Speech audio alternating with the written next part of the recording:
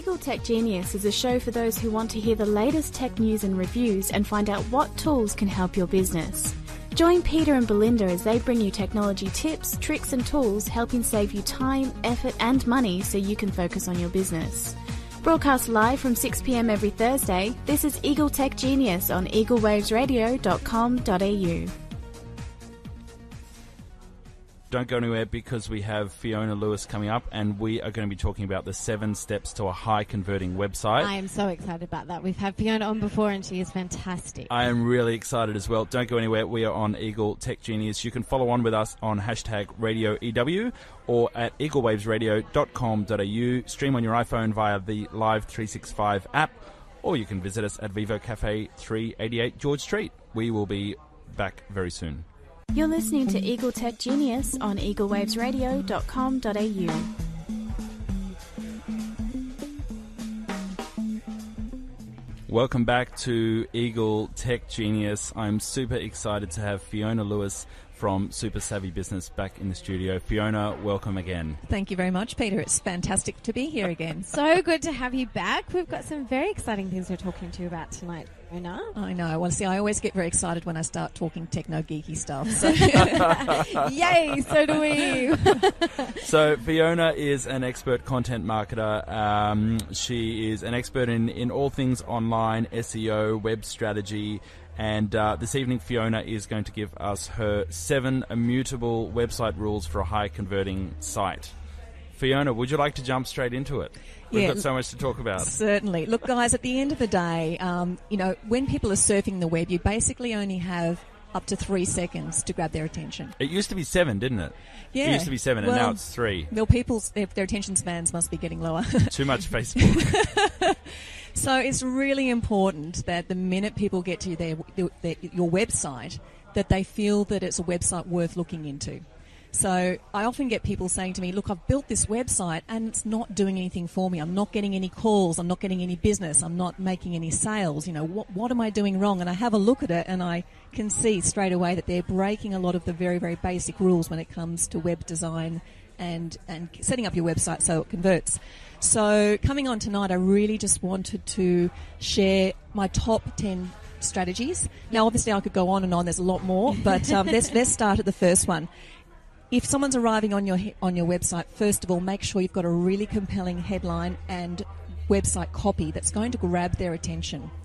Okay, so rather than saying, welcome to our website, yawn, what can you come up with which is going to grab their attention? You know, attention all business owners. You know, are you frustrated with, having a website that doesn't convert? You know, that's going to speak loud volumes to a website, that's a great business owner. Yeah, so highlighting the problem. Exactly. You click on, you get, that's called a copy click, where you actually stop people in their tracks, like attention, stop, or all of those sorts of things. But using the words you and your, don't get caught up in talking about we and I all the time. Yeah. I read in a web marketing forum, I think it was yesterday, that someone put the word booyah as their title and it increased their conversions by 200%. Exactly, because people aren't expecting to see that sort of thing, are they? No, and I think it was just that it broke the mold and it got them to stop and think and read the rest of the copy. Yeah, and in regards to the copy too, what you've got to think is people are looking to see within the first few seconds whether or not your site is going to give them the solutions to their problems. So make sure your copy is scannable. And when I say that, make sure you haven't got big blocks of dense text. Use sub-headlines, bold the most important phrases, use bullet points. All those sorts of things are really important because it makes it easy for people to scan through and find the content of your site and find out what it's about. So great copy to grab the attention. Yeah, that's right. And, you know, people get caught up also in having these brochure websites where it's all really pretty. Really, we want it to be direct response. This is where you're actually asking people to take the action you want them to take, and that's very important, not just in design, but in your actual copy as well. Perfect. So that's my first tip. The second thing is make it easy for the search engines, because there's nothing worse than having a website that is set up poorly and the search engines can't scan through it to find out what your site is about, or you're breaking the rules that the search engines have in place. Because if you do any of those things, then your site's just not going to rank and nobody will ever find you. Yep. So I'm going to talk Google just because it is one of the main search engines. So the first thing I suggest is to make sure your site is Google compliant. Little things like having a sitemap in your footer menu. Having a contact page with not just a contact form, but a phone number or an address, especially if you sell things online, you must have a way for people to contact you. Yeah. And Google will actually read that address as well, won't it? It will read the text of That's the right. address. Even putting a Google map in is going to help you. So, Fiona, do you recommend putting your actual phone number and email there for even the spam bots to see, or have something like a contact form, or separating the email with the @ as the actual written word, like it happens sometimes? Yeah, What do you recommend? that is a problem. So if you don't want to put your email, then don't put it, but have a contact form, but definitely a phone number and an address Great. of some sort. Yep. Making sure your website loads quickly, because that's something that can really inhibit your site from being able to rank well in the search engines. Making sure it's got what we call clean code in the background. Now, this all does sound a little bit techno-geeky, but if you would like to have your webmaster, whoever looks after your website, go through and make sure your website is Google compliant.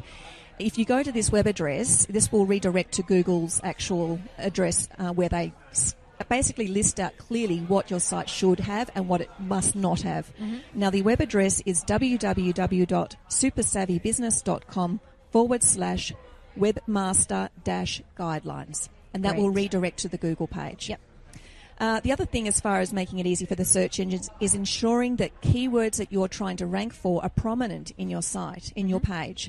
So that means making sure the keywords are in the URL of your web page, making sure, now this is talking a bit techno-geeky here, but in things like the header tags, the page descriptions, in the actual body of your copy, have it in there, but don't shove it in so many times that it's considered to be spammy, and don't have the exact same phrase 10 times. The rule of thumb is have it no more than once every 100 words. Okay.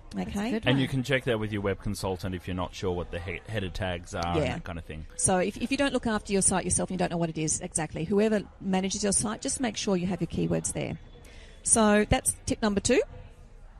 The other thing, my third tip, is to make your website help you to build leads. And what I mean by that is, what are you doing to collect details from people who might come to your site but might not be ready to actually do business with you? So this is what we call having an opt-in. And the opt-in should be nice and juicy and actually be something that they really, really, really want. So subscribe to our newsletter. Most people don't want another newsletter arriving in their email inbox. So think about your ideal customers' main problem that they're looking for solutions to, and then create something you can give away for free in return for a name and an email address. And generally speaking, a first name and an email address is just about all you want to ask for. Now, you could give that to them in the form of an ebook, a report, an e-course. It could be a series of videos. You can deliver that content in lots and lots of different ways. But try and think what is going to really tempt my ideal customer to give me the name and email address in order to have this thing, the opt-in. Yep.